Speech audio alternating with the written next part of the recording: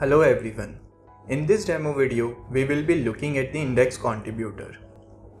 Selecting index contributor. Index contributor is a tool which gives the overall idea about the positive and the negative contribution of the stock in the index.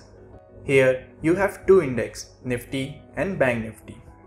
Further, you can see the price of the index and the change in the price of the index and the percentage wise change in the price of the index. Moving further, you can see the stock indicated in the green and the red box. Stock in the green indicate the positive contribution and the highest contributor is on the top of the table, followed by the second highest contributor and so on. And the stock that has contributed negatively in the index has been indicated in the red.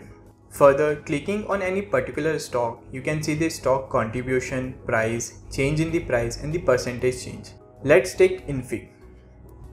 So now we can know the INFI has contributed 17.45 points to the index. The current price of the INFI is 1003.8 and today's change was 20.5 and the percentage change is 2.08%. Now you can also see the index contributor from the backdate as well. Suppose you want to see how the stock has contributed in the index from the backdate. Let's take an example. Here we wanted to see index contribution from starting of this month. We will select from date. We will select 1st September and OK. Now you can see how stocks has contributed to the index since starting of this month. You can see how much is the change in the price since inception.